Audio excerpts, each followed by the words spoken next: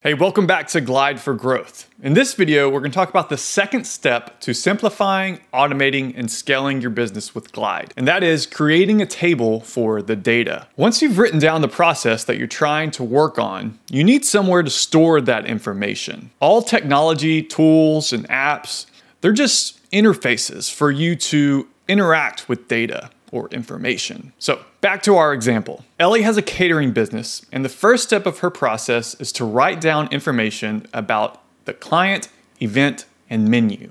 In the coding world, we sometimes refer to information as data, and we store this in things called tables. You can think of these like spreadsheets. We're going to use Glide to add and store this information, and then use that information to send the proposal.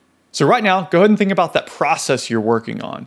Go through each step and think about the information you need to know. So I'm inside a brand new Glide project, and we're looking at a brand new table called events.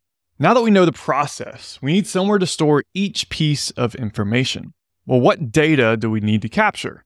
Information about the client and the event.